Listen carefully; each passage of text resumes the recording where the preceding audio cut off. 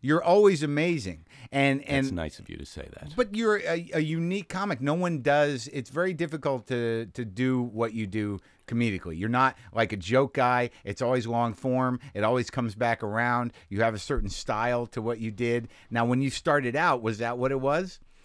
No, I mean, everybody's sort of terrible when they start out, and you kind of figure out who you are. I feel like I had a fast turnaround for the time. But when I started, there wasn't really a lot of comedy clubs around the country. There's a lot of comedy clubs in the Bay Area, and you could really make a living working 3 weekends a month just in the San Francisco, where you could sleep in your own bed and drive out, to do the shows. The satellite gigs. And then I would go to Boston for 3 weeks or 4 weeks and couch surf and do some gigs or go up to Seattle.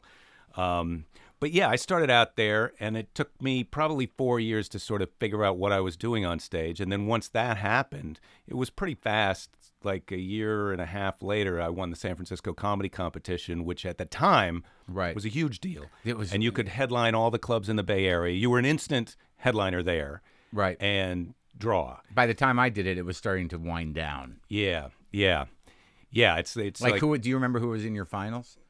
Not really. I am not. I think it was Eddie Strange.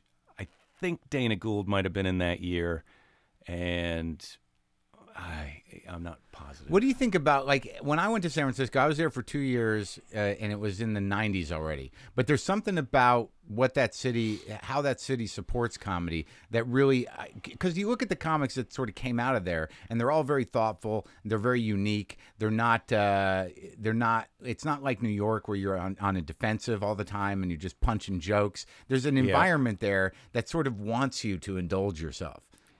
Well, New York is I find it to be kind of combat-y. The guys who come out of there, they're used to kind of, you go on and you talk to the crowd and you deal with them. Yeah. And in San Francisco, there was more, I think, and I think it was just the sensibility of the comedians as well. I mean, it's the people who own the comedy club, but the comedians, they had their own kind of whatever, cliquish, snobbish, whatever. Yeah. However, you could put a positive spin on it, a negative spin on it, but they put an emphasis on try and be creative and be yourself or do something different. I mean, the only real way that you can do something different is to be yourself. Right. And so that's true, isn't it? I think it's true, but what do I know? You know a lot. You've lived a long time already. Yeah. See, now that I don't think you realized was an insult, but that actually hurt. Lock the gate!